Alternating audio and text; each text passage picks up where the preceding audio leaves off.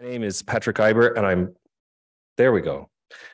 My name is Patrick Iber, and I am currently serving as the Associate Chair of the History Department. I'm here on behalf of our Chair, Ann Hansen, who's away from campus this week.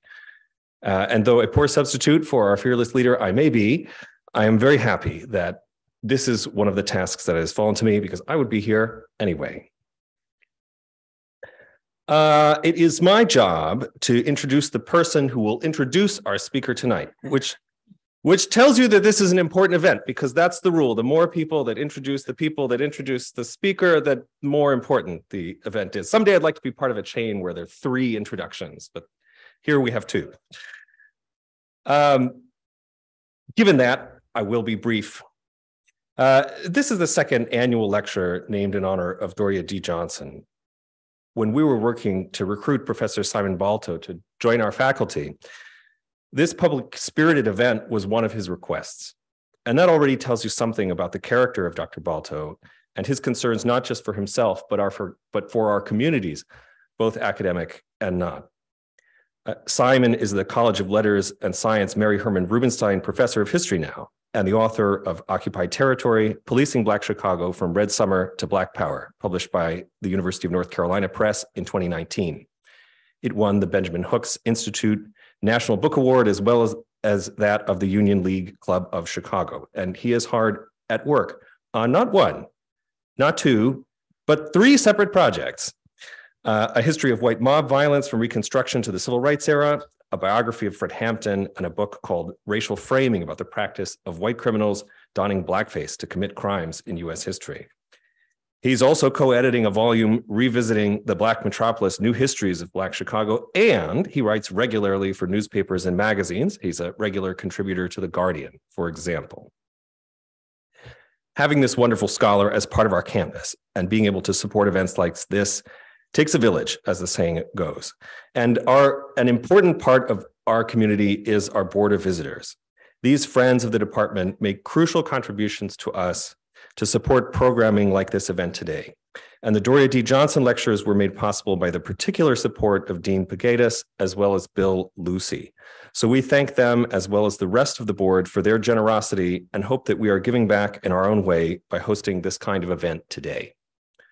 I know that our board and our community believes that confronting difficult truths about our past is part of building a better future. And that work is, on either end, not easy. But we are grateful to be able to do it. And I would like to extend a word of solidarity to our colleagues in Florida who are finding it more and more difficult to do that. And with that, turn things over to Simon so that he can introduce our speaker, who you are still allowed to learn from in Wisconsin.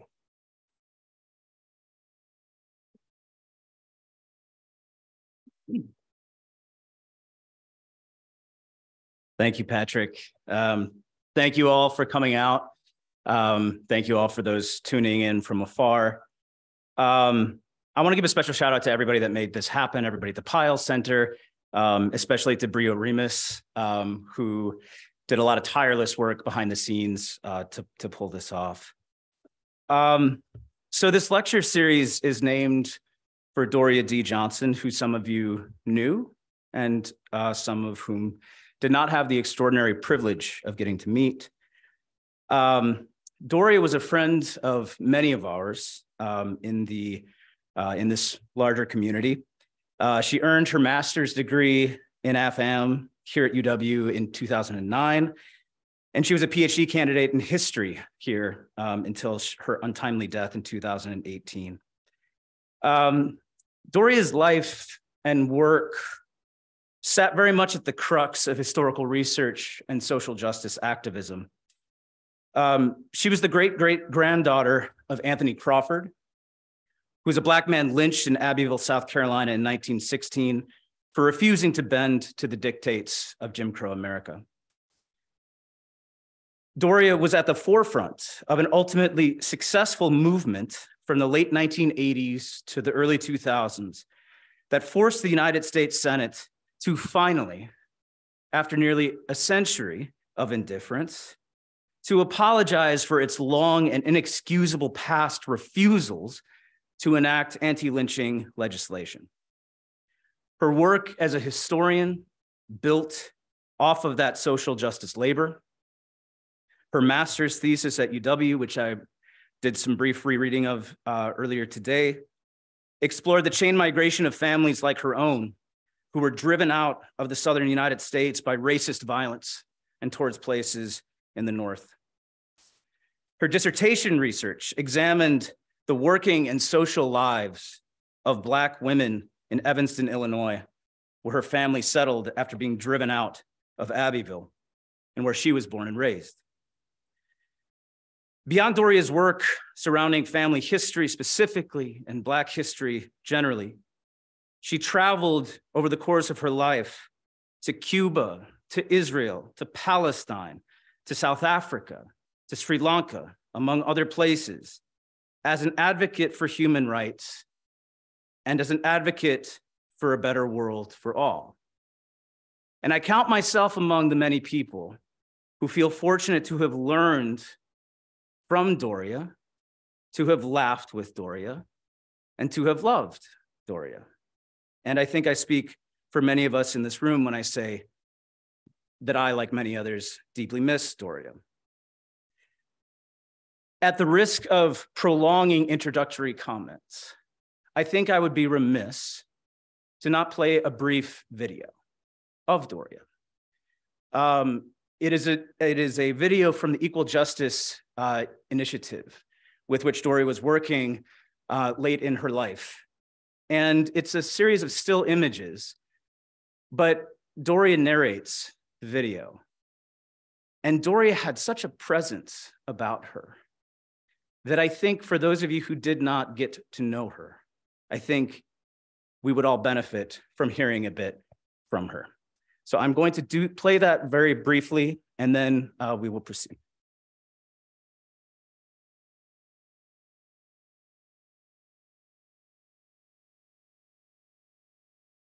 I am the great-great-granddaughter of Anthony Crawford, who was lynched October 21st, 1916. And my aunt's home, which was where we had our Thanksgiving dinner and Christmases, he owned the largest photograph of him in a permanent space over the dinner table. And they always pointed to him and said, walk with a sense of pride, because Grandpa Crawford stood up for his rights to the time of his death. As a child, when we were told the story of Grandpa Crawford, he's like a king almost. We were told that he was born enslaved and had worked his way up to owning property and was wealthy. He started a school for the Black children in Abbeville.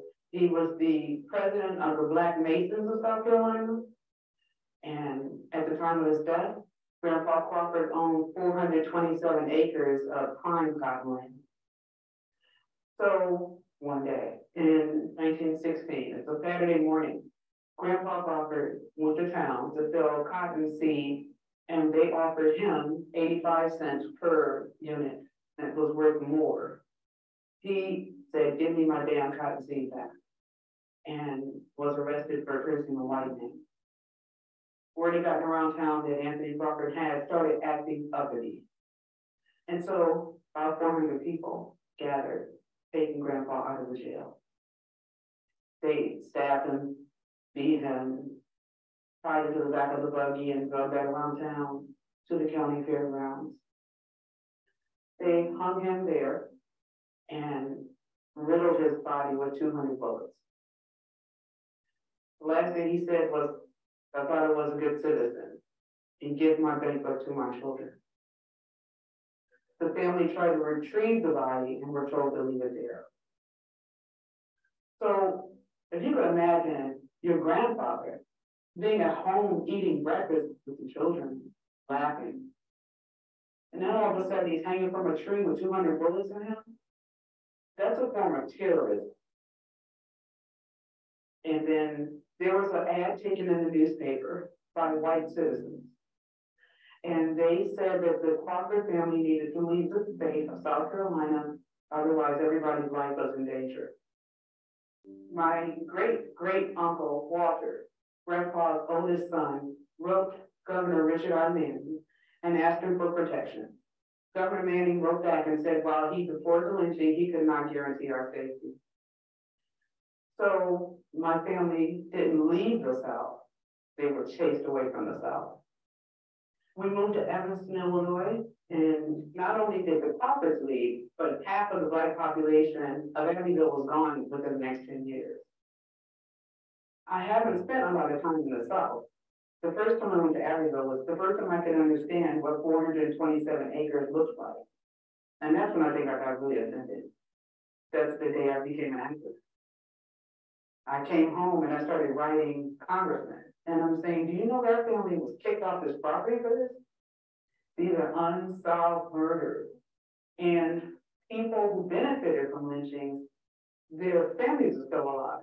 And they're still benefiting financial reward from the land of our ancestors. And that just seems a shame. So from Grandpa to Emmett to Trayvon, the trajectory of lynching history has shifted over time in America. Because when Grandpa was killed in 1916, there was no charges brought and no trial. In 1955, Emmett Till's murder, there was a trial but no convictions. And then Trayvon Martin, now you have a trial and a not guilty verdict. So all the time you have dead Black bodies and nobody's ever convicted for the murder. On the 100th anniversary of Grandpa Crawford's lynching, we went back to Abbeville. Over 200 family members came from all over the United States to help unveil the marker dedicated to Grandpa Crawford's lynching.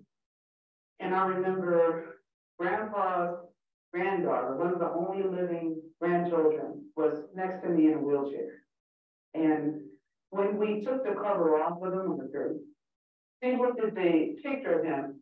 I saw her face light up, and I heard her say, my. And to watch her enjoy that moment, that meant the world to me.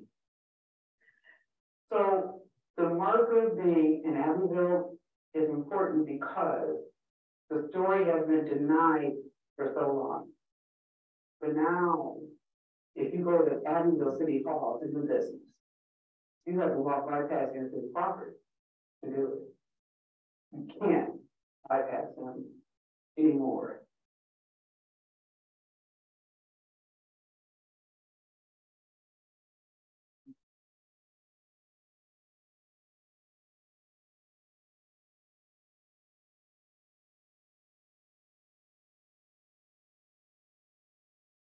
Pardon me. There is a beautiful symmetry in the fact that our guest this year for the second annual Doria D. Johnson Lecture in History and Social Justice is someone who Doria loved to read. My friend Eric, who I know is on the live stream. What's up, Eric? He was one of Doria's professors at Roosevelt University in Chicago, and he had mentioned to me that that they used to read Robin Kelley's books, and I asked him just to email me a couple of reflections that he had, and he said that his memories were a little bit fuzzy, but that he was absolutely certain in his clarity about, in a class with Doria, reading Race Rebels, and specifically Doria being enamored with how Professor Kelley talks about writing working class history from way, way below, and about the ways in which she carried that forward into her thinking about writing about Black folks in Evanston. Robin D.G. Kelley probably needs no introduction. He asked me not to give one. So without further ado, I turn it over to Professor Kelley.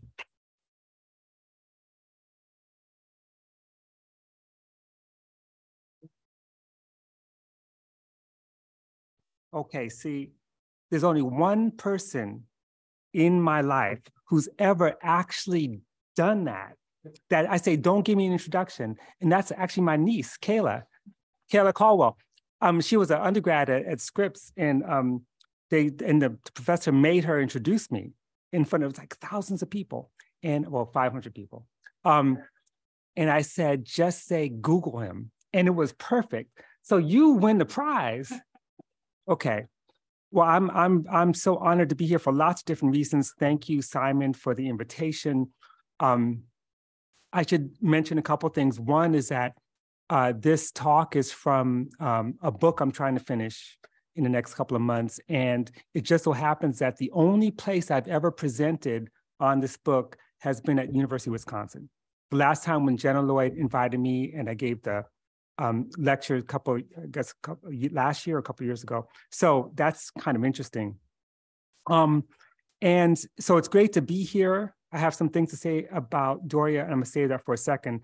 But for now, it's just so great to see so many people, so many friends, to see, my niece who's a brilliant scholar coming up in geography, to see, I'm not gonna name everyone, but to see Dr. Tulani Davis, who I have to say is such a Renaissance person that she makes Paul Robeson look like a neophyte.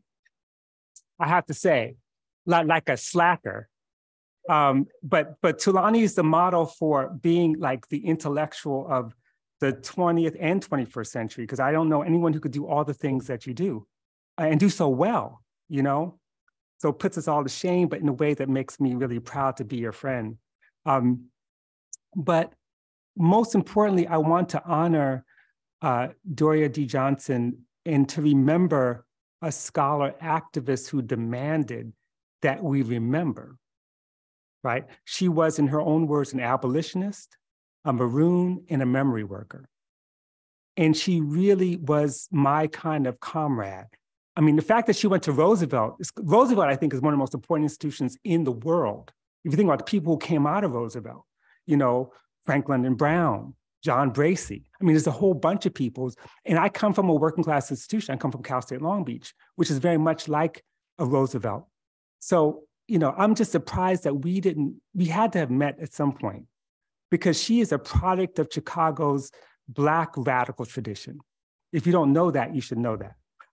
She lived in the world of the legendary Jacob Carruthers. If you don't know who he is, look him up. And as she put it, she came up in the context of the murder of Fred Hampton. I'm so glad that you're writing this biography, because he's incredibly important. And her father came up in the context of the murder of Emmett Till. And she did something which I wanted to follow, and that is she introduced the practice of naming our ancestors who died at the hands of white terrorism on the day that she presented. So on today, March 23rd, I'm gonna name some names. In St. Charles, Arkansas, there was a mass lynching, a massacre, which took 4 days, March 21st to 24th, 1904. And those killed were Abe Bailey, Mac Baldwin, Will Baldwin, Garrett Flood, Randall Flood, Aaron Hinton, Will Madison, Charlie Smith, Jim Smith, Perry Carter, Kellis Johnson, Henry Griffin, and Walker Griffin. Also in Arkansas, March 23rd, 1912, in Fort Smith, Sanford Lewis was lynched, and there are others. And by the way, as I see the name Aaron Hinton, I just want to say one last thing before I begin, and that is, talk about full circle. I'm coming after Liz Hinton, who gave the first Doria D. Johnson lecture. And you got to understand, Liz is like family to me. She was my undergraduate student at NYU. I was like the 5th member of her committee when she was at Columbia working on her dissertation. But more than that, most people don't know, I met Liz when she was in junior high school, because her professor, Al Hinton, was my then vice professor at University of Michigan. And I remember going to the house and seeing this, this girl who's really smart. And I'm like, she's gonna get a PhD in history. Actually, I didn't say that. But, so coming after Liz is so special and so important that I feel like it just connects me even more. Okay, so let me begin. As you see, it's what is it, 5:28. And we've had 2 introductions. We've had a video. So when I talk, I'm gonna skip over some things for time, but just remember that we started at 528. So don't think that was going on and on and on, okay? Just remember that. And let me just make sure this is working, okay. So on Sunday afternoon, December 14th, 1969, Eleanor Williams, resident of an apartment building on West 117th Street, discovered the body of a young Black male in a common bathroom. Next to him lay 2 glassine envelopes, a syringe, eyedropper, and a bottle cap. Now in Harlem in those days, a dead junkie was hardly newsworthy. But this was not your run-of-the-mill junkie. His name was Walter Vandermeer, a child barely 12 years old. Now he had become heroin's youngest fatality. The local and national press jumped on the story, emphasizing his diminutive size, he's 4'11", weighed 80 pounds, his poverty, his alleged family dysfunctionality, and his innocence. He was wearing a Snoopy sweatshirt with the inscription, "I wish I could bite somebody. I need a release from my inner tensions." For the next 2 years, Walter Vandermeer was the subject of numerous articles and columns. His name appeared in clinical studies, in the Congressional Record, and in countless legislative hearings. But was he, as one salacious headline put it, drunk at 10, addict at 11, dead at 12? No. In fact, he was never an addict. The autopsy showed that Walter had been using heroin intermittently, possibly for 3 months. He had no track marks anywhere on his body. He was skinning, or what's called skin popping, shooting heroin under the skin, but not directly into a vein or mainlining. And he displayed none of the common physical signs of heroin addiction: hypersensitivity to pain, dry mouth, cramps, nausea, insomnia. Moreover, there's evidence of foul play, which I don't have time to talk about. You can read about it in the book when it comes out. But for our purposes tonight, what matters is that he had become the poster child for a new war on drugs.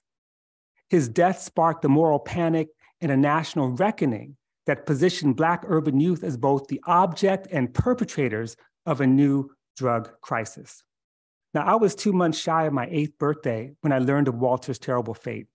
I lived with my mother, my 9-year-old sister, and my baby brother on 157th in Amsterdam, about 40 blocks from where he died. Now, a 12-year-old boy shooting up in those days wasn't really shocking. In fact, when we lived at 523 West 156th Street, 1 block over, in 1968, our building superintendent died of a heroin overdose. The building on the southeast corner from us, about a few doors down on 156th and Broadway, housed one of Harlem's biggest, quote unquote, dope factories. After school, we frequently packed into a tiny storefront candy store on the corner of 157th in Amsterdam and bought fistfuls of caramel squares and pixie sticks for a penny. Only after the cops raided the place did we learn that its chief product was dope. Now, what shocked my friends and me wasn't Walter shooting up, but it was Walter's death.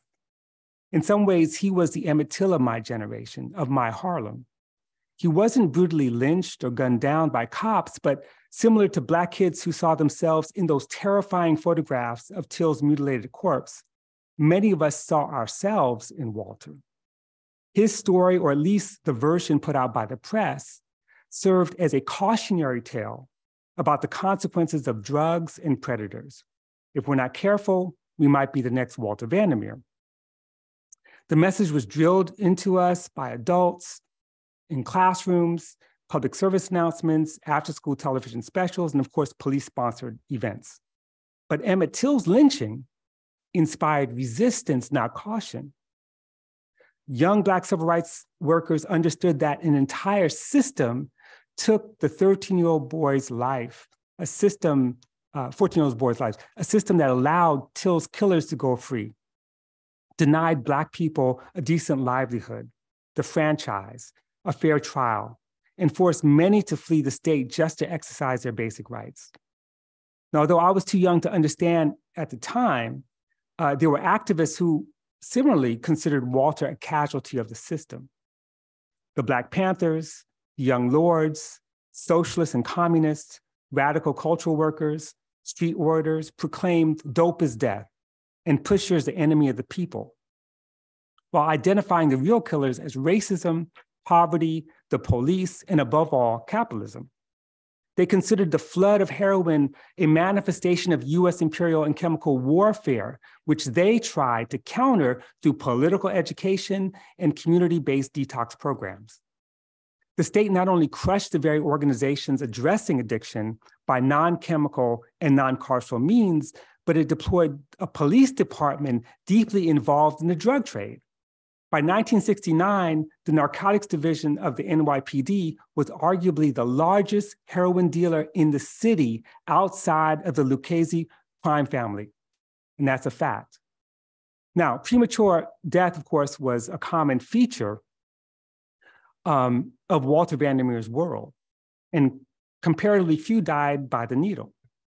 Lurking beneath the sensational stories of adolescent drug addiction lies a deeper history of racial capitalism, administrative violence, and a complicit police state. The long story of Walter's premature death is embedded in a history of slavery, colonialism, American imperialism, intergenerational poverty, racism, urban divestment, deportation, policing, poor schools, and a carceral social services bureaucracy.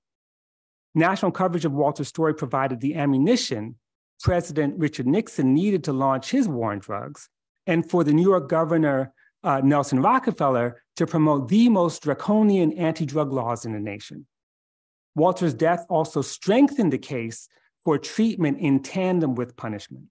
Let's see if this works. Okay. Now, Lily Price bore 11 children. Walter was her sixth, and the second child she buried. As a mother of heroin's youngest victim, she faced a barrage of criticisms from state agencies and the press demeaning her as unfit and negligent. She descended from generations of Black women who raised children against impossible odds and who are also deemed unfit. Born in Charleston, South Carolina in 1926, Lily was the youngest child of Will Morgan and Anna Gardner. Anna's father, Adam Gardner, born into slavery, had deep roots in Sumter County, but when he married Priscilla Boozer in 1889, they moved to her hometown of Lexington, South Carolina. They had barely settled in when on May 5th, 1890, a mob broke into the county jail and lynched 17-year-old Willie Leapart after he was falsely convicted of raping a white girl. The lynching caused a small exodus of Black families from Lexington, much like what happened in Abbeville, but the Gardners chose to stay. 5 months later, Priscilla gave birth to twins, Haskell and Hattie, followed by Samuel a year later, and Anna in December 1895. Now, Anna fled Lexington for the city of Charleston, where she met and married Will Morgan in 1914. The second of 9 children, Will grew up mainly in Abbeville County, where his parents were sharecroppers. Anna took in laundry, and Will managed to find work at a phosphate mill.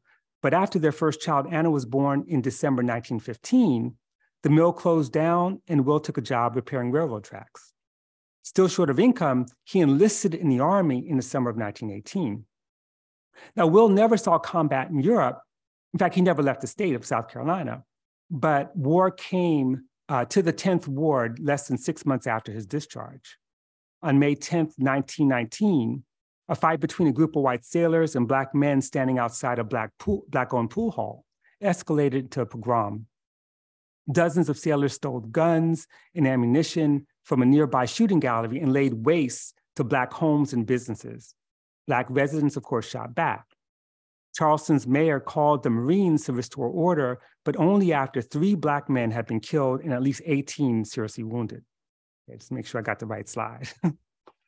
Will may have been among the armed men determined to protect his family, his 3-year-old daughter, and his wife, who at the time was 6 months pregnant. The thought of returning home to Abbeville County, however, may have crossed his mind, but the lynching of Anthony Crawford, who we've heard about, 3 years earlier, made Abbeville a less than desirable location. War was everywhere. The births of George in 1919 and Lily, that is to say, Walter's mother, in 1926, were rare, bright moments for the Morgans amid terribly dark times.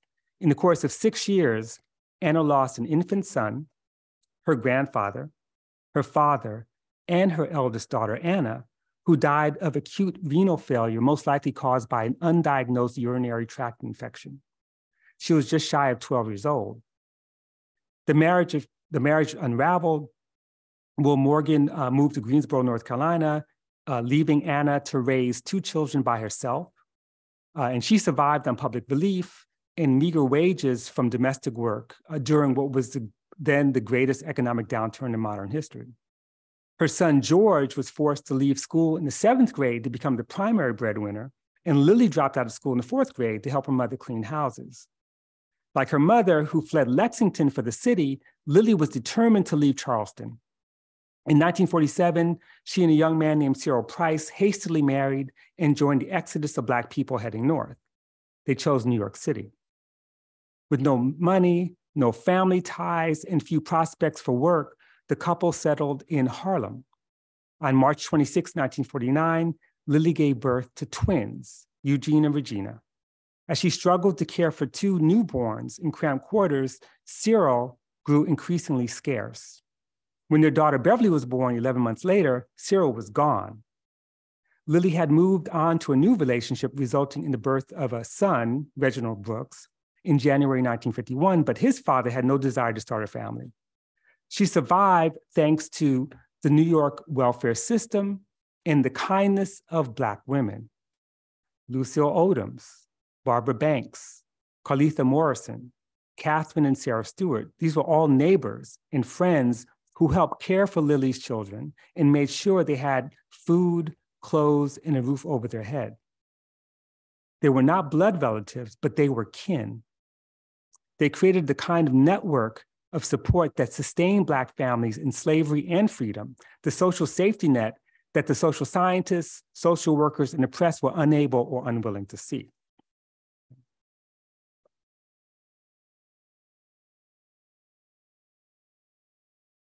Willie Vandermeer turned heads.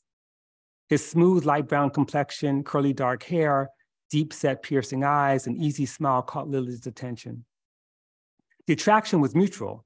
He was only 26 when they met in 1952, and he was even younger, barely 22 years old. Son of Jacques and Paulina Vandermeer, Willie was born and raised in Suriname's capital, Paramaribo. The Vandermeers were Creoles, descendants of enslaved Africans. Theirs was a world of poverty and precarity in a land that enriched European landowners and foreign capitalists.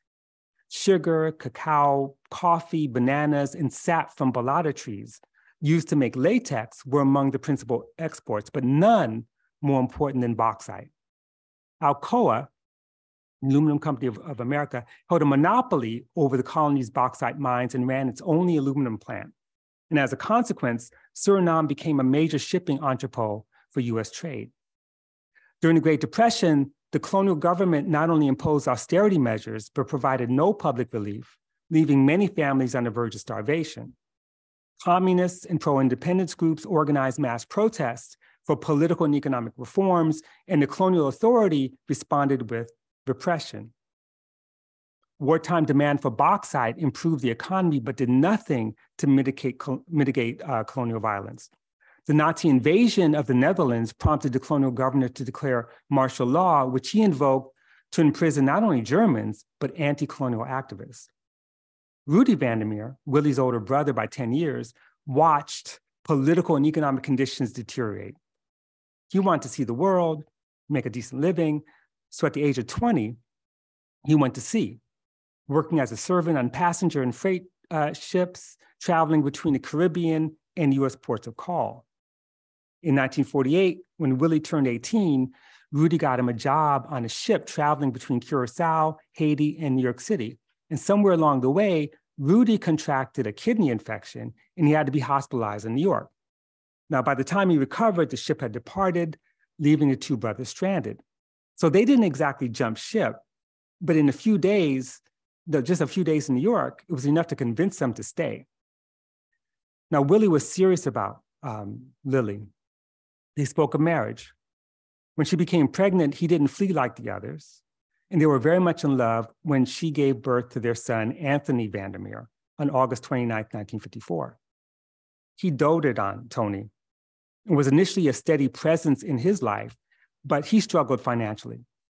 Lily continued to rely on welfare, and Willie's immigration status limited his employment opportunities. Besides, undocumented Caribbean migrants had come under increasing scrutiny from the INS, and that's something we could talk about. They stayed together long enough to have Walter, born on December 1st, 1957. Unlike Tony, Walter never got the chance to know his father. In early May 1958, INS agents arrested Willie as he was leaving his job at a Midtown drugstore. He was convicted and promptly deported back to Suriname, never to return. Now, how much time Willie spent with Walter during those crucial months is hard to say. At the time of his arrest, Lily had moved on to a new relationship and was already pregnant. Her new man, Sunday Togba, was a recent immigrant who had left Liberia for New York in 1953. Lily and Sunday welcomed their first child, Do Togba, on December 29, 1958, followed by a daughter, Lorraine, a year later. And Sunday was a good father, he's committed. Lily's circle of female friends continued to help out with childcare, food, and money, but she was overwhelmed. As 1960 drew to a close, she had 8 children, ranging from 11 to a newborn, and still lived in cramped quarters at 305 West 117th Street. Then tragedy struck. On March 5th, 1962, she gave birth to a second set of twins, Gilbert and Gregory. 3 months later, Gilbert died. The loss sent her into a downward spiral, further exacerbated when she learned that her 12-year-old daughter, Regina, was pregnant. Regina was pushed out of school and into a prison-like training program for unwed mothers. And Lily never recovered, fully recovered emotionally. Yeah.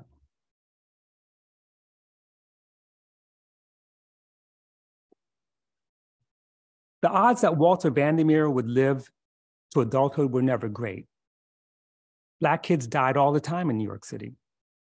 Walter was 6 when a cop killed 15-year-old James Powell on the Upper East Side of Manhattan, sparking anti-police riots in Harlem and Bedford-Stuyvesant.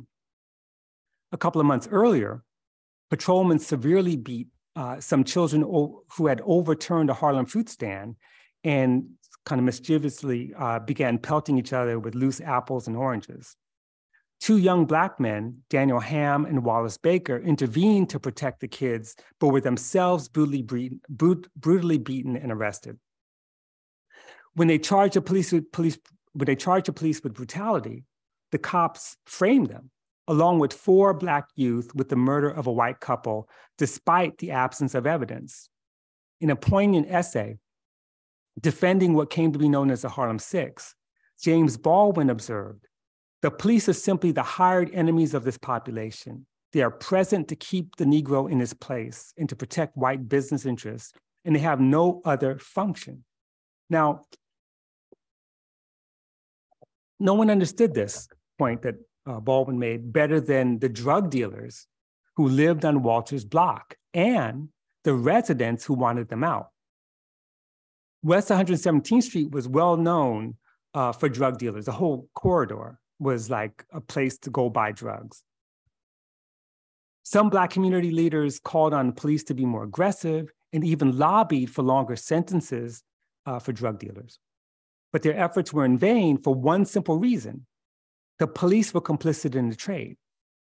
Officers working for both the Federal Narcotics Bureau and the NYPD, particularly the Narcotics Division, held on to the contraband and cash they seized, using drugs as currency to pay informants, to plant on suspects, this is called flaking, to supplement an arrestee's stash in order to increase the charge, this is called padding. Cops stored drugs and paraphernalia in their lockers, took bribes from dealers, financed heroin transactions, introduced potential customers to dealers, kidnapped witnesses to prevent them from testifying, provided armed protection for narcotics dealers, offered to hire hitmen to kill potential witnesses, and in some cases, outright sold drugs back to dealers. During the 60s and early 70s, cops assigned to the Special Investigations Unit of Narcotics, the Narcotics Division, stole approximately $32 million worth of heroin from the evidence room, sold it on the streets, and divided the profits among themselves. And who's talking about abolish the police, right? Just think about that. In 1963, Walter started kindergarten at PS 76 on West 121st Street and 7th Avenue. And he was curious, he was intelligent, he was a very restless kid whose teachers just never understood his energy. By second grade, he was constantly being reprimanded for being disruptive, which his teachers handled by physically restraining him or putting him out of the classroom. And by the way, in my book, I talk about my own experiences in first grade under Miss Lavitan, who was equally violent and brutal, who'd make kids, stand in the garbage can and say, I'm garbage, as punishment in front of everybody, and I have horror stories about that. Teachers at PS 76 identified his brother, Tony, who was in the fourth grade, as the bright kid, and still Tony got pushed out of school. In sixth grade, Tony started skipping school because he was embarrassed by his raggedy clothes and he had holes in his shoes. In 1966, a family court judge sent Tony to the notorious Spofford Juvenile Detention Center in the Bronx before being transferred to a shelter in Queens run by the Society for the Prevention of Cruelty to Children. The court allowed the transfer simply because he was classified as a neglected child. Meanwhile, on March 2nd, 1967, 9-year-old Walter was suspended from school for disruptive behavior, falling asleep in class, and fighting with other children. 2 weeks later, family court assigned Walter to the same children's center that children's shelter in Queens that Tony was at, not for his classroom behavior, but similar to his brother on the basis of a neglect petition. So their reunion was short-lived. Tony was sent to a group home in Upper Manhattan run by 2 Black women, and then transferred to a group home in Yonkers, both run by Leak and Watts Services. There, Tony found a supportive and safe environment with an abundance of resources, progressive leadership, and opportunities to play sports, and he went to Yonkers High School. As soon as he arrived in Yonkers, Tony then tried to have Walter transferred there.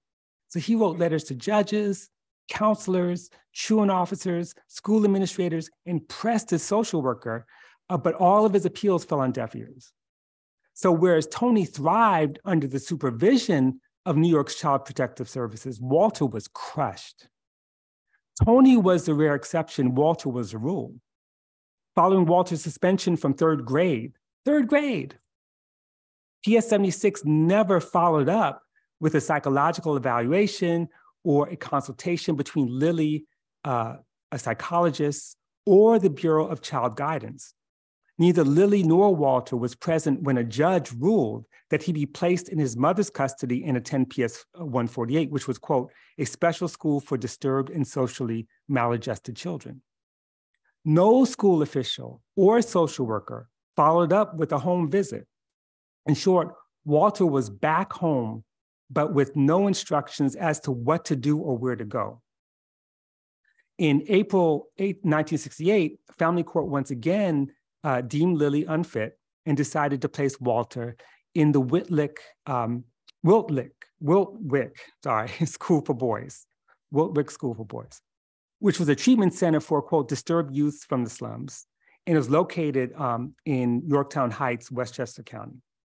Now, since the Yorktown campus was already at capacity and struggling financially, Walter was placed temporarily in the Floyd Patterson House, which is a halfway house kind of downtown New York on the 18th Street on the east side.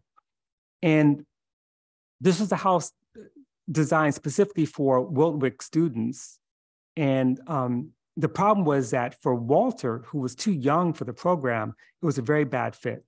The kind of programs they offered were just not appropriate. So he responded as any 10-year-old would respond if he'd been kicked out of school, taken from his family, and shuttled between shelters in the streets. He just threw tantrums.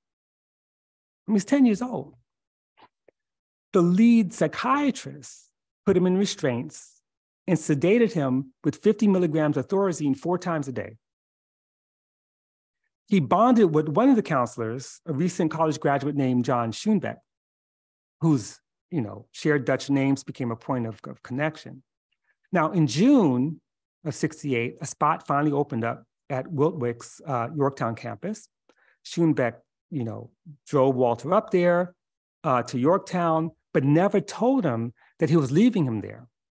As soon as he realized that this would be his new residence, he rebelled. He felt betrayed, abandoned, and terrified being so far from home. And to make matters worse, he arrived days after 15 Wiltwick staff members had been suspended for protesting the school's woefully inadequate clothing allowances, poor food, and their resistance to teaching Black history, and incidents of what was identified as brutality towards students. They charged the administration with racism and running the school like a penal colony. Activists and educators in Harlem backed the protests and demanded an investigation. So this is where they dropped Walter off. So for Walter, Wiltwick was a penal colony. It felt like that. He ran away at least 4 times, telling his mother that he'd been beaten. Finally, on October 10th, 1968, the administration conceded that he was unmanageable and sent his case back to family court. The judge gave Lily and Walter 3 options. He could either return to PS 148, which he actually never started. He could receive psychiatric counseling at Harlem Hospital, or join one of the self-help teams administered by Harlem Youth Opportunities Unlimited and associated community teams. That is how you act. Now, placing him in the Yonkers group home with Tony was never presented as an option. Again, keep in mind, Tony's writing all these letters, trying to get his brother in the same place with him. Now, his sister Regina convinced their mother, Lily, to nix the last 2 options because of her own traumatic experiences in a training school for pregnant girls. From her vantage point, these state institutions were no less dangerous than the streets. So his only choice was to return to PS 148, which he actually wanted to do. He wanted to go back to school. But here's the problem. Walter was convinced that the only way he can get to PS 148 is to re-enroll. And his mother had to go with him to do that. And given her declining mental and physical health, getting just to the Upper West Side was no simple task. So what did he do? He did the next best thing. He went back to PS 76 with his younger brother, Doe, whose teacher always allowed him to stay for lessons. Consequently, PS 148 administrators reported Walter as a truant. Okay, so you see where this is going. All of the agencies tasked with protecting children failed Walter Vandermeer. This epic failure was not simply a matter of administrative incompetence or a tragic tale of a child falling through the cracks or of some kind of unwieldy bureaucracy. As legal scholar Dorothy Roberts demonstrates, the elaborate system we call Child Protective Services was designed to discipline, punish, and control poor families, especially Black, Brown, and Indigenous families. By classifying Walter as neglected, the court blamed Lily exclusively for his behavior. Rather than provide much-needed resources, the state removes children from families and assigns them to an array of government and private agencies. Walter, like generations of Black and Brown kids lost to premature death or organized abandonment, was a victim of administrative violence. Even John Schoenbeck, Walter's most empathetic counselor, failed to see the harm caused by family separation and relocation. It took Schoenbeck less than a month to diagnose his client as, quote, severely disturbed and in need of not only basic necessities, but, quote, love, support, and dependability. He got none of these, and it enraged him. And these are from Schoenbeck's notes. His description of Walter as an isolated, lonely, abandoned child contrasted sharply with Schoenbeck's own reports of his frequent unauthorized visits at home. So when he was at Floyd Patterson House, he would leave without permission and go back to Harlem to hang out. to see his family. These are unauthorized visits. Life in Harlem was hardly ideal, but Walter had friends, family ties, and kin. He went back to connect with the people he loved, his many siblings, his partners, Miss Catherine, Aunt Sarah, Mrs. Carletha Morrison, his stepfather, and of course his mother, and to get love in return. But in the professional view of the social workers, psychologists, teachers, truant officers, and guidance counselors, Walter Vandermeer was neglected, and their job was to save him. No, so for Walter and his family, the fall of 1969 was the start of their winter of discontent. His brother, Reggie Brooks, was using heroin and hustling to survive.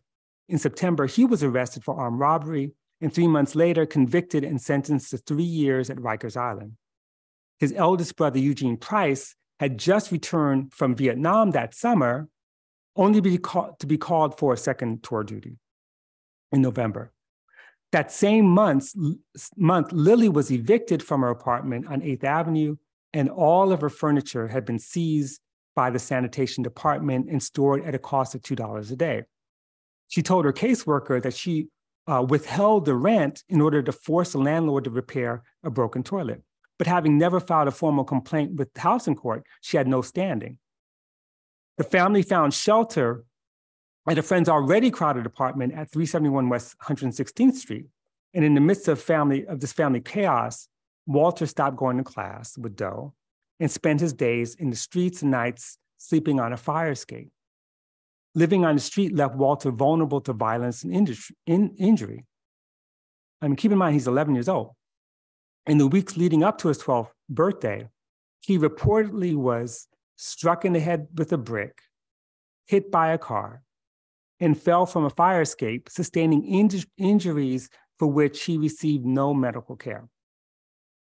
As soon as Tony learned about the eviction, he got permission to go home for a day, and he found that Lily's drinking had gotten worse, her relationship with some of the neighborhood women had cooled, and their living situation was just simply untenable. Worst of all, friends told him that his little brother was using drugs. The news left him feeling distraught and helpless. He redoubled his efforts to have him placed again at his group home in Yonkers, but he was too late. A few weeks later, he was dead.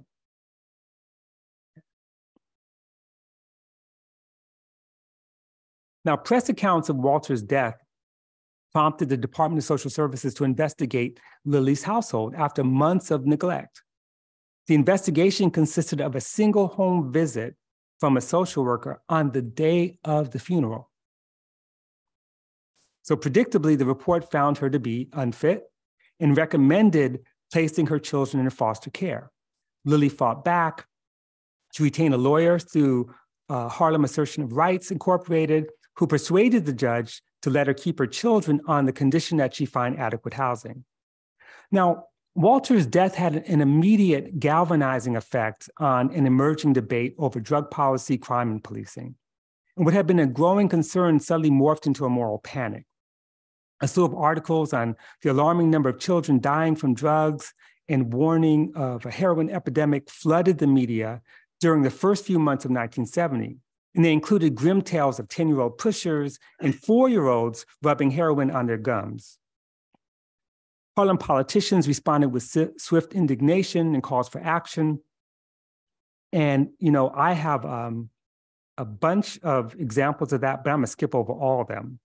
But just imagine, he's being debated on the floor of Congress. He's being named, Governor Rockefeller is declaring a total war on juvenile drug abuse.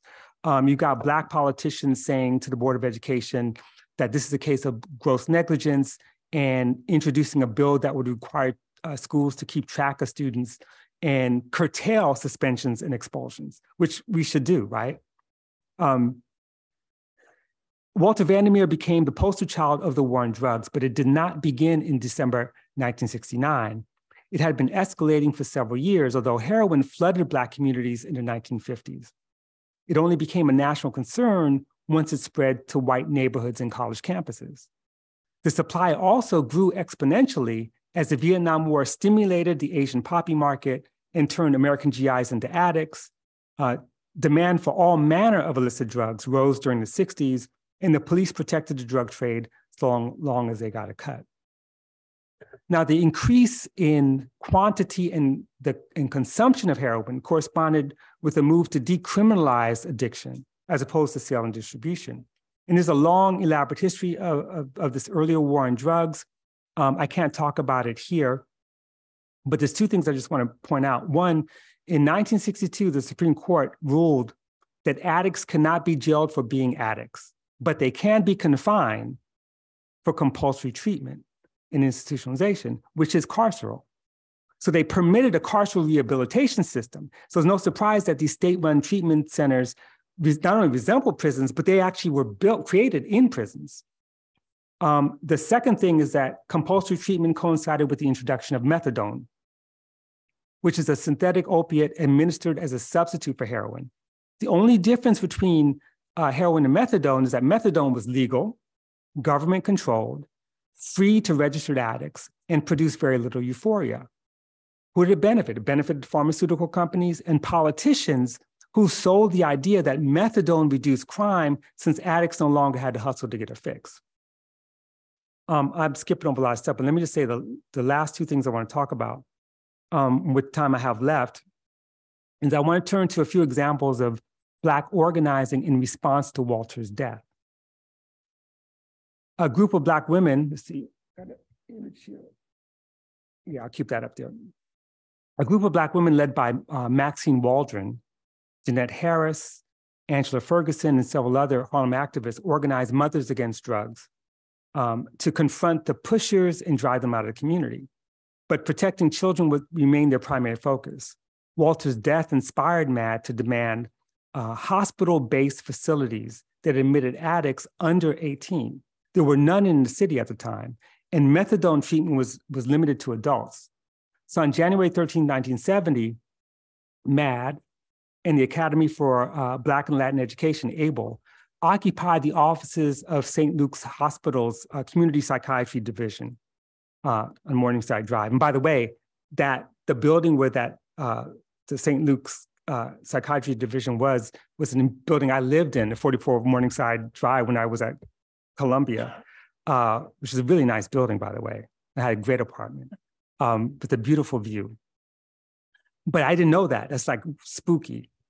Anyway, they refused to leave unless the administration agreed to 3 demands: admit minors to its detox program, set aside 40 of its 715 beds for detoxification, and commit to working with Harlem community groups to tackle addiction.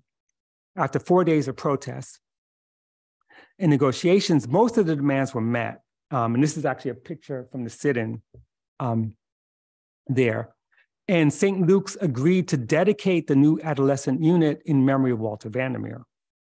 2 months later, after the St. Luke's campaign, MAD organized an even larger action against Roosevelt Hospital in Midtown Manhattan and against NYPD's complicity in drug trafficking. Dozens of mothers and a lot of supporters from high school students, mainly, marched down 125th Street to 59th in Columbus Circle, tying up traffic, carrying placards that read, "Police and pushers work hand in hand, MAD is mad at police," et cetera. They made some demands, of course, but the administrators of Roosevelt weren't even willing to negotiate. There were several community-based organizations that focused on treatment. I'm going to skip over this. The Black Panther Party certainly developed a reputation for fighting drug dealers. And in fact, the New York Panthers would raid drug dens, threaten addicts with guns drawn, and dealers if they didn't vacate the premises. But the strategy was not effective since the pushers always returned with police protection. Unable to eliminate the supply, they decided to focus on the demand. That is, ending addiction and turning drug victims into revolutionaries. So by the end of 1970, they would establish the first people's drug program in New York City. Okay. So the catalyst for this was Bako Sidiwale Tabor's widely read pamphlet, "Capitalism Plus Dope Equals Genocide," came out in 1970. Tabor wrote the essay while awaiting trial on conspiracy charges as part of the Panther 21. A Harlem native, Tabor was a brilliant student and a promising athlete derailed by heroin addiction at the age of 13. He managed to break his habit after 7 years and he joined the Black Panther Party. The opening sentence of Capitalism plus Dope equals Genocide references Walter Vandermeer, though not by name, underscoring once again the catalytic impact of his death. And he writes, recently, in the Black colony of Harlem, a 12-year-old Black boy was murdered by an overdose of heroin. That is to say, Walter died by homicide, murdered by the settler colonial state, racism and capitalism. The pamphlet's argument is stated unambiguously in the title. Capitalism accumulates wealth by exploitation, produces unlivable conditions that lead to premature death, and drugs are not only an inherent part of the system, but a kind of death-dealing accelerant. All the treatment protocols in the world will not end the plague, he argues, because, quote, these programs deliberately negate or at best deal flippantly with the socioeconomic origins of drug addiction. Now, the Panthers, MAD, ABLE, groups like the Community Thing, most activists and Harlem residents all agreed that the police were not the solution. They were the problem. To those community members who screamed more police protection, Tabor asked readers to remember that the police are alien, hostile troops sent into the Black colonies by the ruling class, not to protect the lives of Black people, but rather to protect the economic interests and private property of the capitalists and make certain that Black people don't get out of place. He was actually referring to people like Reverend Oberia Dempsey, who was a pastor of Upper Park Avenue Baptist Church and director of Harlem's Anti-Crime and Anti-Narcotic Committee. And what he was doing was he was engaging some vigilante activities against drug dealers, but his point was to work with the police. He felt like he needed more police, and we could talk about that. Walter's death had a profound impact on the Black arts movement. There was a play by Al Fan called King Heroin. I'm going to skip over this because I'm looking at the time and I want to. It's an interesting play, and I have interesting things to say about it, but I'm going to skip it. In any case, the play itself, without going into it, promised no easy solutions, but it did send. There's two things about the play I want to say. First, it was a community-based thing. It was performed in churches, community organizations, because he had very little money, but eventually got to Washington, D.C. When Charlie Rangel convinced the Nixon administration to have it performed in D.C. at the National Institute of Mental Health for a one-night performance. And what's clear about it is no matter what impact it had on policy, Rangel and Nixon's aide found the play attractive because they understood it as a cautionary tale that vindicates the police. Because the star of the play is Lieutenant Hendricks, played by Al Fan, who's the good guy. The elevation of the Black cop as a potential savior and the absence of a radical community-based alternative mute the play's critique of government indifference in a socioeconomic system that compels some Black people to prey on others. But the play itself did not celebrate policing. It just had a police officer as a central character. Now, of course, this was the message of capitalism plus dope equals genocide, and the message of the Black Panther Party, the message that led to the founding of the first people's drug program known as Lincoln Detox Center. And some of you may know the story. The seeds were planted in 1969 when hospital workers at Lincoln Hospital in the South Bronx formed the Health Revolutionary Unity Movement with support of the Black Panthers. And of course, the Young Lords participated, and they actually began organizing there and famously took over the hospital, implementing several programs like screenings for anemia, lead poisoning, iron deficiency, and tuberculosis. But the jewel in the crown was the Lincoln Detox Center, which was led by Zaid Malik Shakur of the Harlem chapter of the Black Panther Party, as well as Cleo Silvers and Vicente Panama Alba of the Young Lords. the main person who ran it was Mutulu Shakur, who was recently released, is in California now. And he was brought in to teach political education classes. He was just 21 years old at the time, a veteran Black nationalist. He developed a curriculum for patients and hospital workers that unpacked the relationship between racism, capitalism, the drug trade, and American imperialism, and examined the links between organized crime, the pharmaceutical industry, and the role that drugs played as a form of state-sponsored chemical warfare. 2 years into the program, Mutulu introduced acupuncture, acupressure, and reflexology to cure withdrawal symptoms. And this is very important. His comrade in the Black liberation movement, Japanese-American radical Yuri Kochiyama, basically hipped him to acupuncture, which he then formally studied and trained other staff members in Chinese techniques of acupuncture.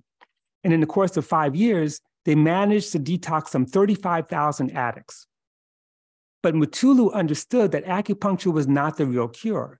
The Lincoln People's Program explained, quote, since the drug plague is the result of the diabolical, avaricious, racist, sexist, and classist nature of the society, acupuncture is no solution.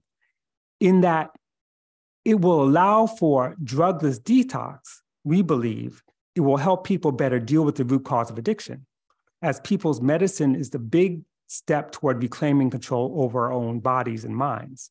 Now, many of the people who reclaimed their bodies and minds joined the Black Panthers and Young Lords and the Republic of New Africa and the Nation of Islam and others, and some joined the welfare rights organizations and whatnot. They went from being treated as a menace to society to becoming a danger to the state. The program fell in the crosshairs of the FBI, and one of its lead physicians, Dr. Richard Taft, survived one assassination attempt in 1974, only to be found dead in a hospital closet 3 months later. The following year, hospital administrators tried to shut down the program, but an effective staff protest delayed the inevitable. On November 28, 1978, with the blessings of hospital administrators, Mayor Ed Koch authorized a massive police raid on the clinic, bringing an end to the city's most unique and arguably most successful heroin detox program. Okay, so let me conclude here.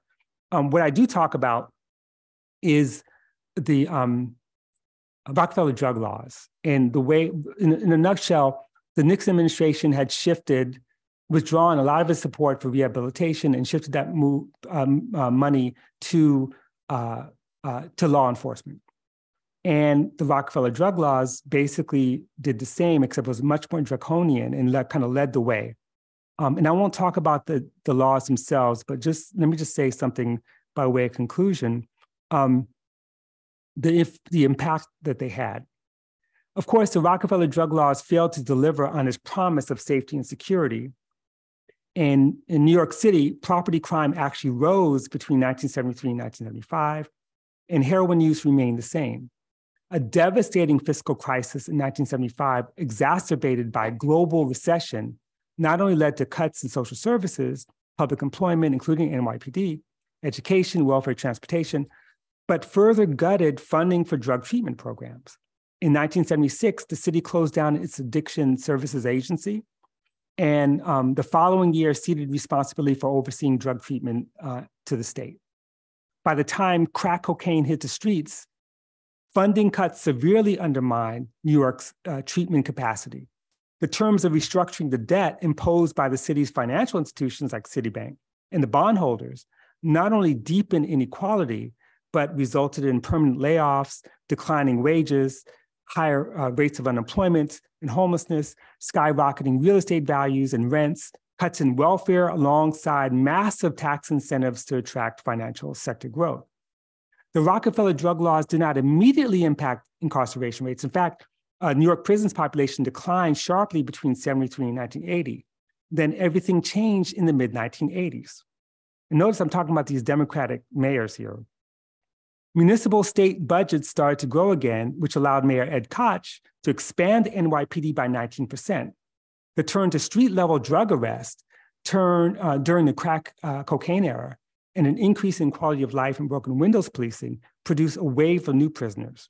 The proportion of New York State prisoners incarcerated for drug crimes rose from 9% in 1980 to 25% in 1988. And by 1997, nearly half of the state's prisoners had been incarcerated for drug offenses. So Walter Vandermeer wasn't in the grave 2 years when the state declared a new war on drugs, or escalated the war on drugs in his name. This war has filled our jails and prisons, grown our police, turned some neighborhoods into open air prisons, stripped vulnerable residents of equal protection, habeas corpus, freedom of movement, even protection from torture. This war has rendered every working class Black and brown person without a uniform an enemy combatant, their bodies carrying the mark of suspicion from birth and by circumstances. This war expanded the use of stop and frisk and no-knock warrants, like the ones used to invade the home of Breonna Taylor and take her life in a hail of bullets. This war has many casualties, like Ramarley Graham, targeted for buying a bag of weed from an undercover cop in the Bronx and fatally shot, like Khalif Browder, a 16-year-old Bronx kid arrested on false allegations of stealing a backpack. He spent 3 years at Rikers Island because he refused to cop a plea deal, could not afford bail, and had to wait for an overtaxed criminal justice system to find him a court date. Rikers broke Khalif physically and mentally. He was innocent and the state knew it. Lacking physical forensic evidence and no eyewitnesses, he was finally released on June 5th, 2013. 2 years later, as we all know, Khalif Browder hanged himself. Khalif and Walter were both casualties of state violence, even if the agents of the state did not do the work of ending their lives. Nearly a half a century separated them, and yet they had so much in common. Walter's problem was not addiction, it was poverty, bureaucratic indifference, organized abandonment, and the consequences of living in an over-policed and under-resourced community. He lived in a world where the state took Black children from their families rather than give Black families what they need to care for their children and keep their community safe. In Walter's case, the forms of detention and separation he endured were supposed to save him from the streets and implicitly from his mother. A couple of years after burying his brother, Tony Vandermeer took summer courses at Marist College through the Upward Bound program, which is a college prep program for underrepresented youth. And there he met a young Black man named Gerald Hooks, who brought students from the college to Green Haven Correctional Facility in Stormville, New York.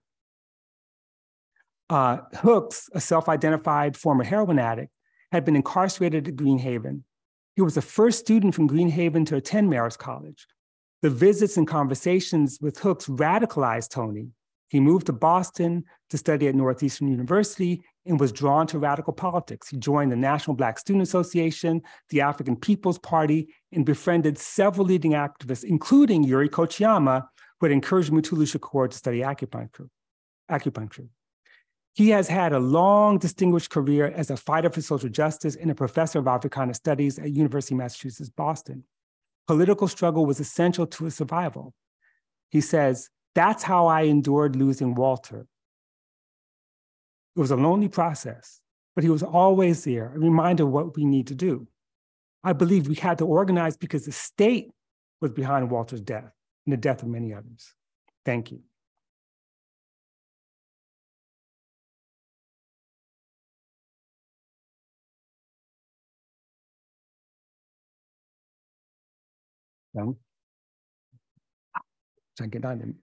Okay, is this working? Okay, pardon me. So as Professor Kelley alluded to, we had some tech issues that gave us a late start. We had some multiple introductions. Right. So we're a little bit behind, but we do have time for a couple of questions. If people have them, just put your hand up. For accessibility purposes, please do not speak without a microphone. I will come to you with a mic, and please keep your questions as brief as you can. I spoke for 51 minutes, so that's it. So don't be mad at me. I was trying to rush through it. I skip over a lot of stuff. So yeah, questions. I'll take any questions. And we have as much time as you got. I'm not in a hurry. Okay, thanks. How do you take care of yourself mentally when you're doing this work? You know, I have a lot of calluses. I have to say, I was talking to graduate students today. You know, I took on this project. I was going to write a book about Walter Vandermeer, and my agent, and my publisher was like, "This can't be a book." It could have been a book, but I didn't do it. But the thing is, I grew up with the story.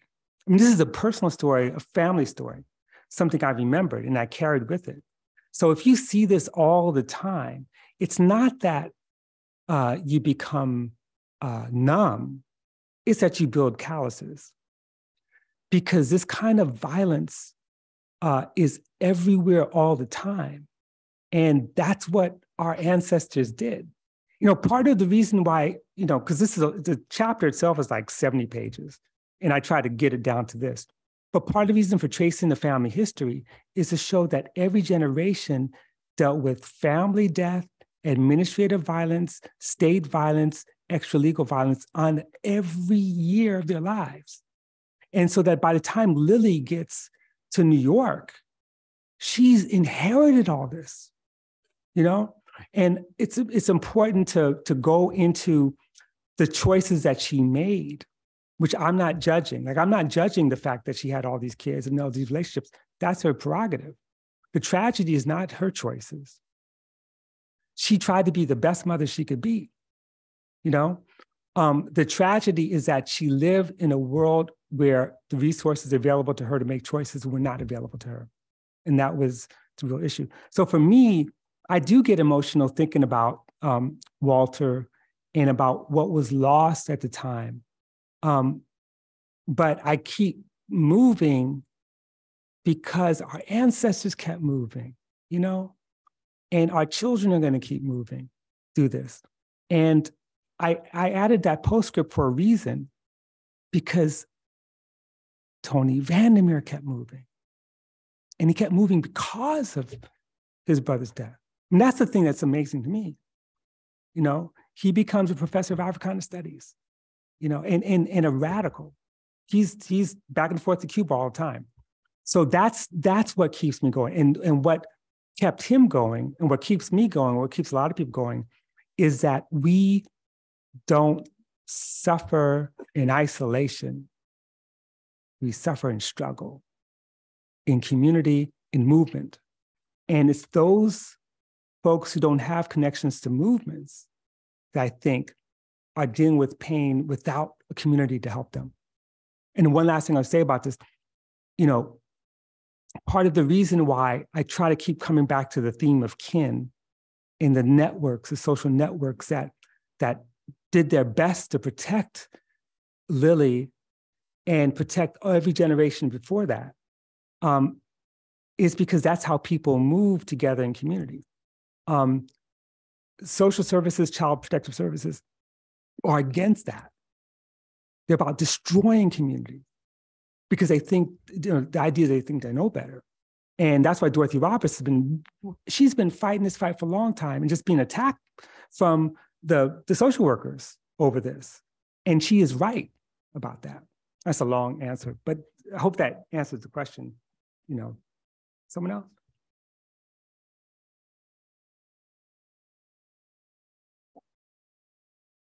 Oh, Brenda. Wow. I didn't know you were here.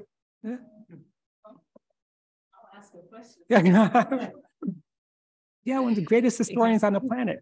You know, thanks for this. And in reading your work and Simon's and the work of people like Heather Thompson, one of the things that comes out, there seems to be a kind of a cyclical quality to this war on drugs business. And I mean, we're in one now.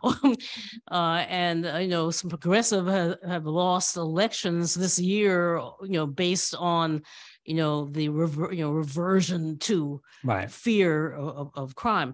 So is anything to be said about what is, you know, does the cycle have a meaning? The back and forth itself have a meaning? Right. I think so. In fact, the thing that I skipped over here was the sort of what preceded Walter's death, and that is the battle between New York State and New York City. John Lindsay was a Republican who was much more progressive on these matters. And so you have Lindsay's policies. Again, this is all really the mid-'60s. Now, and we can go back into the 30s and see the cycle. But in the mid-'60s, you've got Lindsay who is saying, I want I want to focus on treatment, not on punishment, not on locking people up. You got Rockefeller's like, yeah. Well, I'm going to basically try to be president, so I'm going to focus on punishment. And so they battled each other. And Lindsay's policies were defeated, and they were defeated by capital. So again, this goes back to the question of cycle. Lindsay hired, as his so-called drug czar, Dr. Efrain Ramirez, who's Puerto Rican, who was like, I'm against methadone.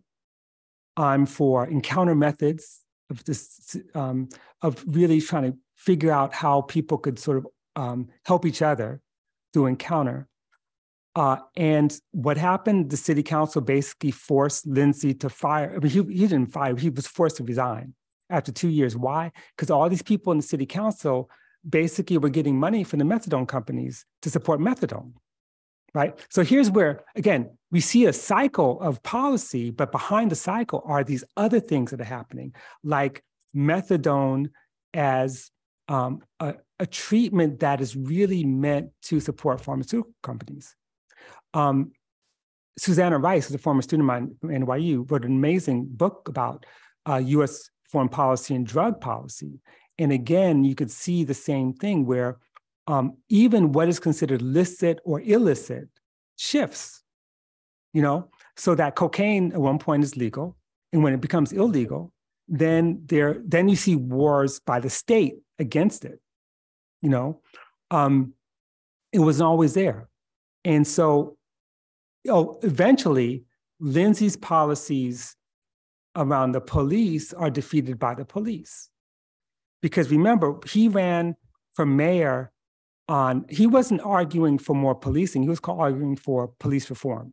He says he ran and was elected because he promised to create a more robust civilian complaint review board. And what did the Patrolmen's Benevolent Association do? They got a referendum passed to eliminate the Civilian Complaint Review Board.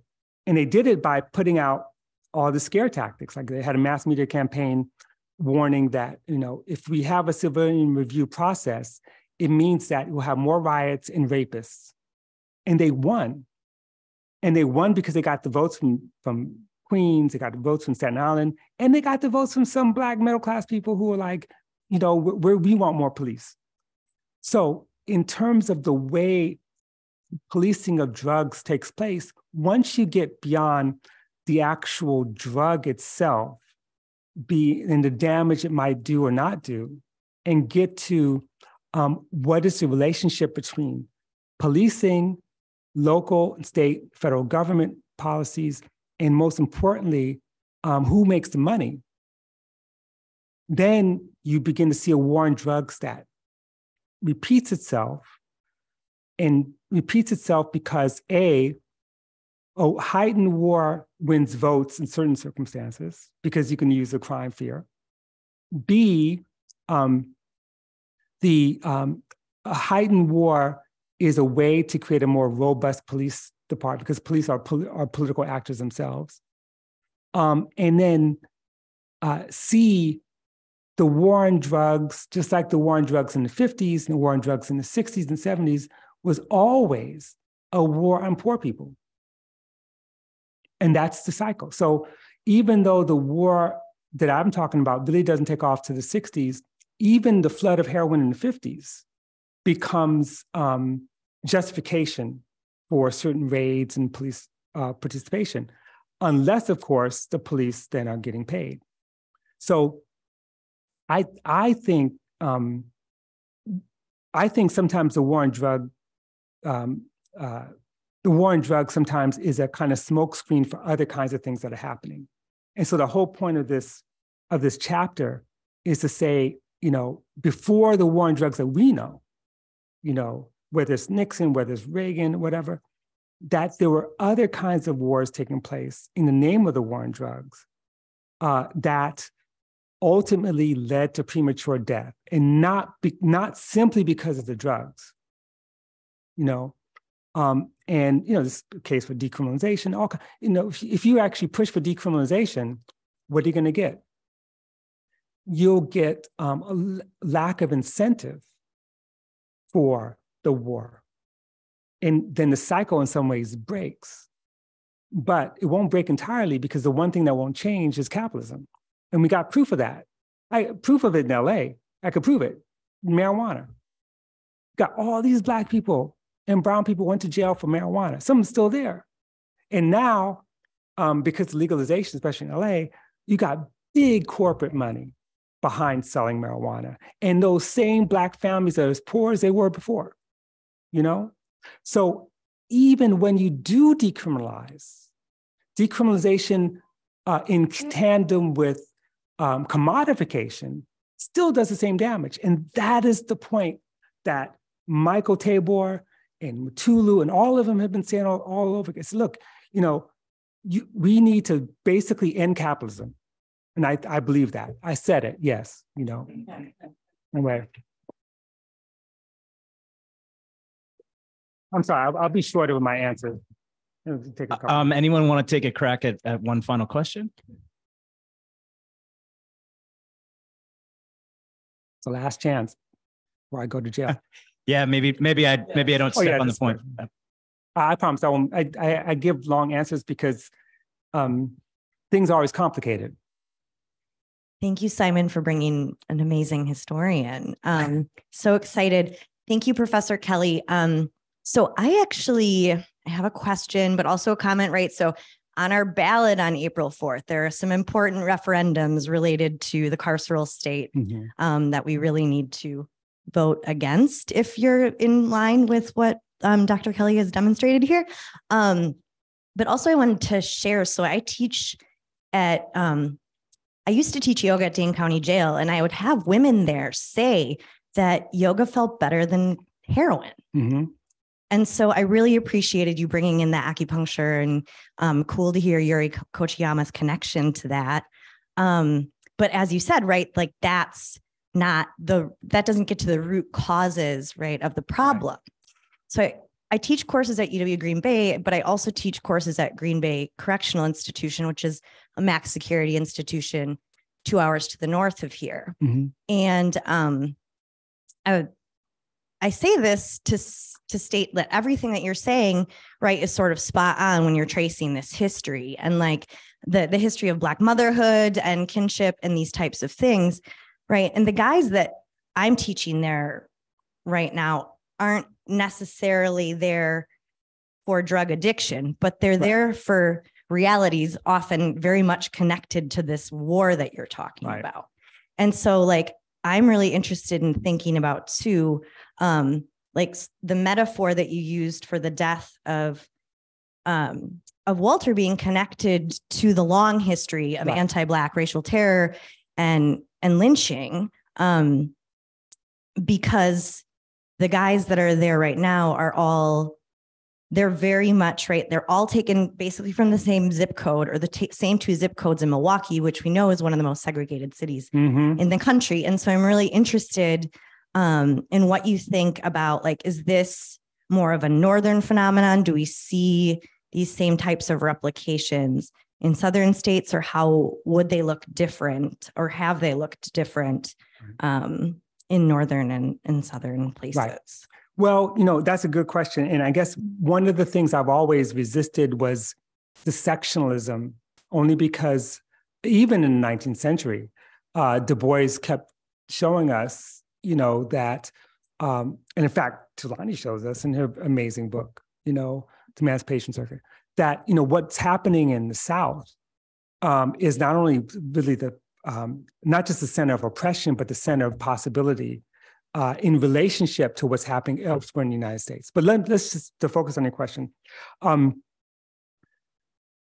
should explain the book. So the book is, I'm about to change the title, but it was called Black Body Swinging.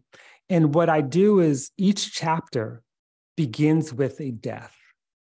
But most of the deaths I look at are, with the exception of a chapter that deals with gendered violence and what people might think of as serial murders of Black women. Most of the other ones are police killings. So I have a chapter that opens up with Rekia Boyd that looks at Chicago.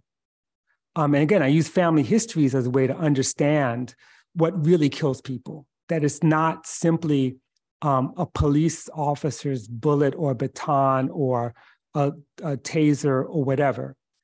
It goes much deeper. It's tied to things like real estate, stadiums, municipal debt. So Rekia Boyd's, the chapter on her family in Chicago is also a look at the way in which the outlay of billions of dollars in what's called police brutality bonds to pay for wrongful death and police violence is actually one of the sources of debt in the city of Chicago, which of course bondholders and banks like, Chase Manhattan and others are able to benefit from through processing these outlays rather than actually, eliminate a system of brutality, right? So I got Rekia Boyd, I got a chapter on Timothy Thomas in Cincinnati, same thing, a chapter, of course, Michael Brown looking at St. Louis, I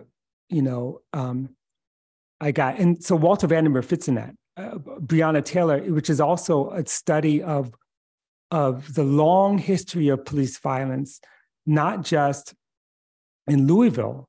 And by the way, some of the victims of police violence in the history of Louisville police are poor white people, which I also deal with, leading up to the way Louisville becomes both a police state, but also a very strong labor state in which the suppression of labor is part of the development of the police state.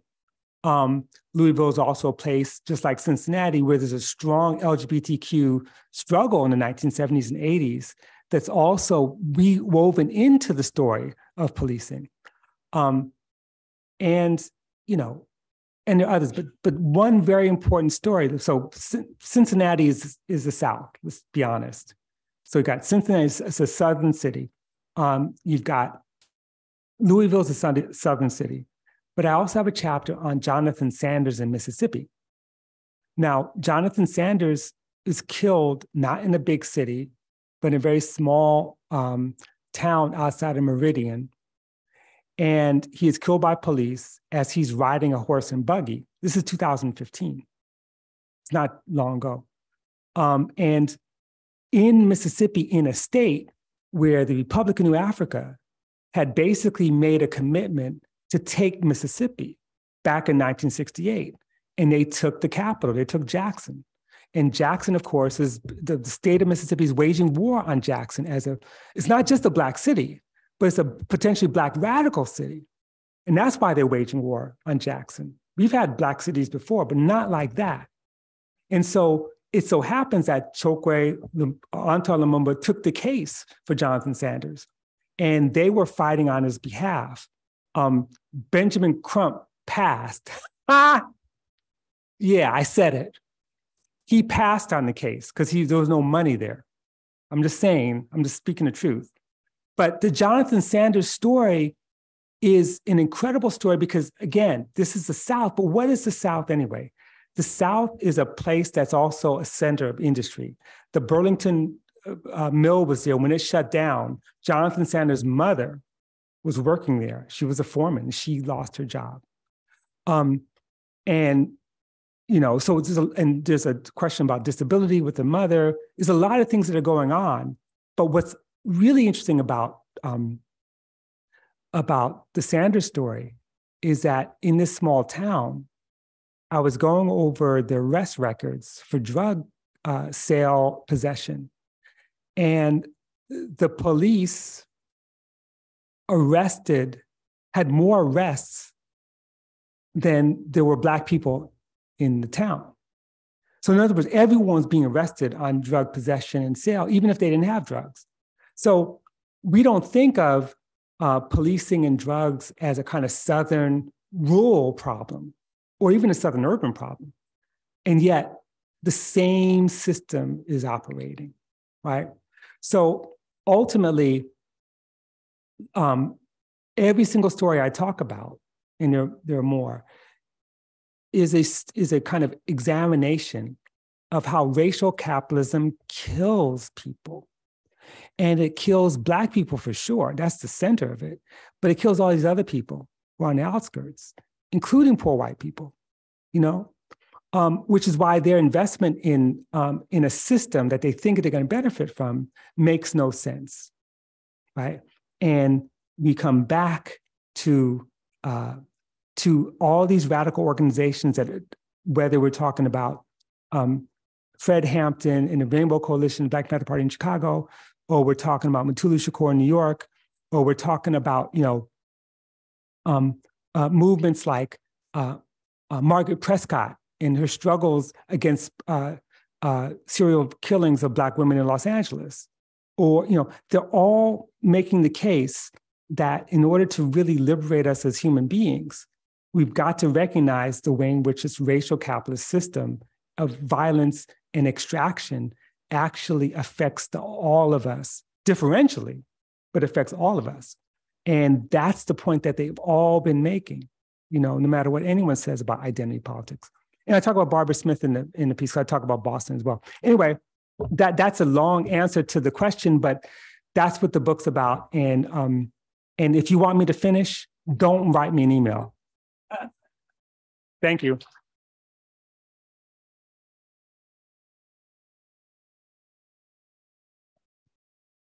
Thank you. Thank you everyone for coming out. Thank you to Robin for being so generous with his time. And we'll see you next year for the 3rd annual Doria D. Johnson Lecture in History and Social Justice.